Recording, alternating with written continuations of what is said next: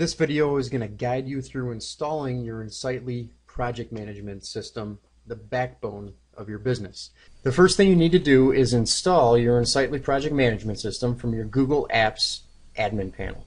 To do this, you're going to go to Google Apps, and what you want to do is you need to sign in.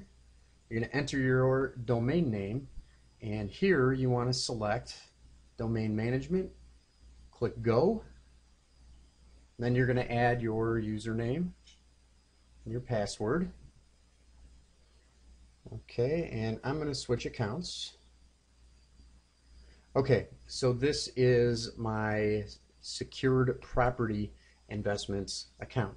What you want to do is click on Shop the Marketplace. It's going to open a new window, and then you want to type in here Untitled. Search the marketplace. It's going to come up. Click on this link here, and then click on Add It Now. I agree. You're going to scroll down, and let me bring this up. You're going to grant access. Enable app now. Okay, and now Untitled has been enabled. Now you have two ways to actually get to it. The next step is to customize your Untitled project management. As far as getting to it, the first way is right here. All you have to do is click on this link, and it's going to open up. Might take a minute. Okay, clicking that link will log you in. The other way to do it is to actually go to your business website, and I'm going to do that now. So it's securedpropertyinvestments.com. Okay, here's the business site. If you click on team member login, you created this page, and it has a link to your project management dashboard. All you have to do is click that. You're going to enter your business domain name, and you're going to click on go, and you're logged in.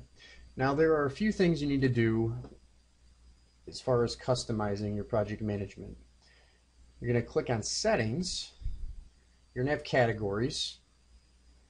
Your initial category should actually be your business name. So we'll say secured property investments. Click add category, and I failed to do this. So we're going to have tasks, files, projects, and opportunities.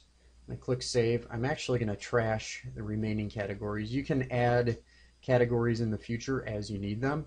For instance, if you're doing a project for a specific niche, you might create a category named that niche. For instance, golf. I'd create a category called golf, and any projects I did within the golf niche will go into that category. So I'm going to delete all of this here. Okay, next what you need to do, you don't need to worry about opportunities, relationships, pipelines, users. When you initially set up your project management system, you are going to be the only person that has access to it.